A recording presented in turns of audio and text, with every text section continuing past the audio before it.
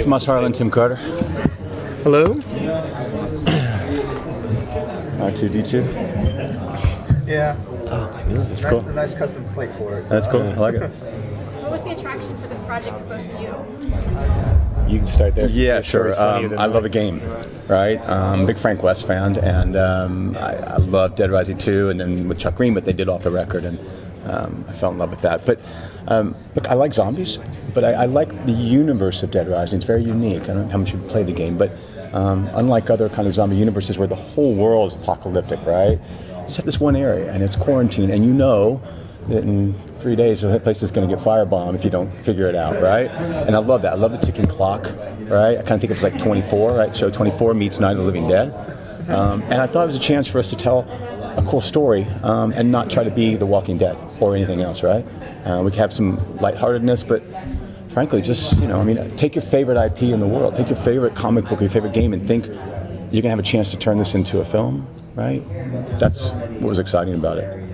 And for me, I think it was, you know, I come from a game development background, so I've worked on a number of open world games where I'm crafting the story. That's usually, if I'm working in gaming, I'm writing the story, and you know, I'm always sort of thinking about, okay, well, how would I make this work in live action? And so even when I very first played Dead Rising, it was all about, okay, well, where's the through line in the movie to be found in here?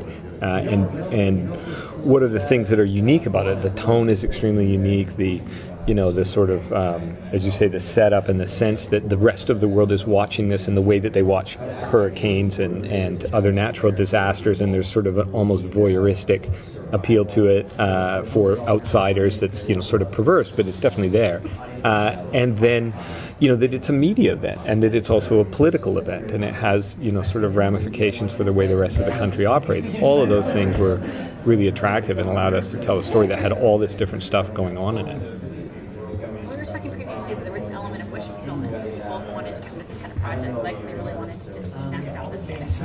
Oh yeah, for sure, absolutely. No, it's you know, I think a lot of people on our crew wanted to be part of a game project, and you know, we had a TV set up inside the production office where people would go and play the game and pick other things up from it. You know, I still see things when I watch, and I've watched this thing 500 times, 800 times. Who knows in editing, right? But you know, I'd see that set deck were in there one day and put a whole bunch of stuff just in the background on a wall that they obviously got out of the game. No one came and said, hey, we want to do this. Can we have permission? They're just like, well, we're going to decorate it somehow. It might as well all be things that were in either Dead Rising 1, 2, or 3. You know, if you look at the cast as well, I mean, we did very well in the kind of cast we got. And they were passionate about trying to be in this universe, right? I mean, for instance, Jesse, I saw his tape, and he's a good actor, right? But he really kind of can play that action hero, and it's not something he had the opportunity to do before in his past. And if you watch it, I try to find the stunt man, try to find his stunt double. How many times does he appear? In actual life, once. Yeah. Jesse did it all of it. And that was because there was no way in hell I was letting him do what he wanted. He would have done it. He would have. He's like, no, you're not allowed. Yeah, he's like, after day one. If you watch the show, when he jumps off the side, he lands on this railroad tie. He had a hematoma this big. It was day one of filming. His entire hip, black and blue. And same with Megan. Hey, this gorgeous girl, you think she's going to break in half, but she wanted to be this action hero, and she was tough, right? So they all got into it, and you know, and Virginia Madsen, I mean, you know, Oscar caliber, and you know, she's like, well, I like zombies. Can I kill? Can I be a zombie? And so everybody got excited about understanding that there's a different world out there, and another fan base that might see them in a different light as well. So the casting was a lot of fun on this. If you had the chance, like, what franchise would you turn into another movie? Well, we have a bunch. We have a bunch that we actually. Number one.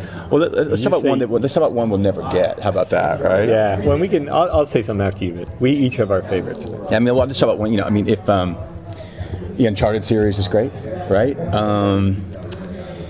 Yeah, that would be. I mean, look, we're not going to get any Naughty Dog titles. Are we? Naughty Dog? You going to give us the title? Yeah. No, we went a ways down the road with that would be Sony, fantastic, right? But we look for titles that are interesting to us, but we think we can adapt well to live action. So this is zombie, ninja, murder mystery, crime thriller, mafioso, things that will have its core audience, but we think can spill to a wider audience as well. It doesn't mean that there are fantasy-based games that we're really interested in. My number one is a game that's kind of, I guess it's lost a bit of its popularity now, but Alan Wake. If you remember that, I would do anything. Remedy, anything. I asked them for that title 3 times a year, religiously. Between Remedy, it's almost to the point now where I need to talk to Remedy because they're like, oh, come on, we just can't listen to Tomas Ashford anymore. I want that title so badly. Oh, that'd be so good. Can you imagine? And then, it's The Shining meets Twin Peaks, right? And just, and we shoot it in the Pacific Northwest. Look, look at Jesse. Doesn't he look like Alan Wake? We'll put him back in. Yeah. They came right to where we typically film to actually do all the plate shots to create the sets for Alan Wake. So it's literally from places where we could film. And for me, it's XCOM. And I'm the other way. I actually have to stop talking to 2K because I'm just annoying the living hell out of them now. But do XCOM as Battlestar Galactica. You got high-level politics, and you got then the guys, the action soldiers on the ground that are going to die like flies and are terrified the whole time. And I played every XCOM game, including the board game. I wrote about the early XCOMs for Computer Gaming World in the mid-90s. Like, that's how far back I go with that franchise. So, one day. It's such a great, weekly show. Yeah. Yeah. What game would you like to see? Oh, I would love a Metroid. I would love a Metroid movie. You and a lot of my friends, for sure. It's my favorite series of all time. Or the Zelda thing would be good too. Right. Every rumor that comes out about that, notwithstanding, right? Yeah. How do you react when you see somebody like Virginia Madsen wants to come read for your movie? What do you think? Do you think, oh my God, that's never going to happen, or? Well, dance a little jig. I think. It's funny when Tim was creating the character. I mean, we kind of used her as our prototype, right? I mean, both familiar with her work, and let's take a punt and see if we can get her, right? And reached out to the agents and this passionate plea. I mean, look, you can see we like these games, right? And we're going to tell the story, and it's going to be a huge fan base. It's going to see you that may have not seen Sideways, right? I'm just saying, it's fantastic work, but that's appealed to a lot of people. And we're going on to our next projects, and same thing. It's like, hey, let's all get involved in this, and I have a very simple premise, which I think that video games are theoretically kind of the next comic books in terms of adaptation, and that the generation that grew up on video games is now moving into power in Hollywood. You'll still have your evergreen comic book properties for sure, right? They'll keep going, but a lot of video games need to be told, and I think they can be told better than they have in the past. I mean, we can all agree at this table that 98% of them, and even we still face challenges, don't get me wrong, but having a group in Hollywood that now appreciates and grew up in video games, and then having collaboratively, like Tim works with the dev studio and publisher and everybody with the actual game to get the kind of look and feel of the characters and everything before we go to the studio to try to make something. I think this new model is evolving, but I think we can tell some great stories.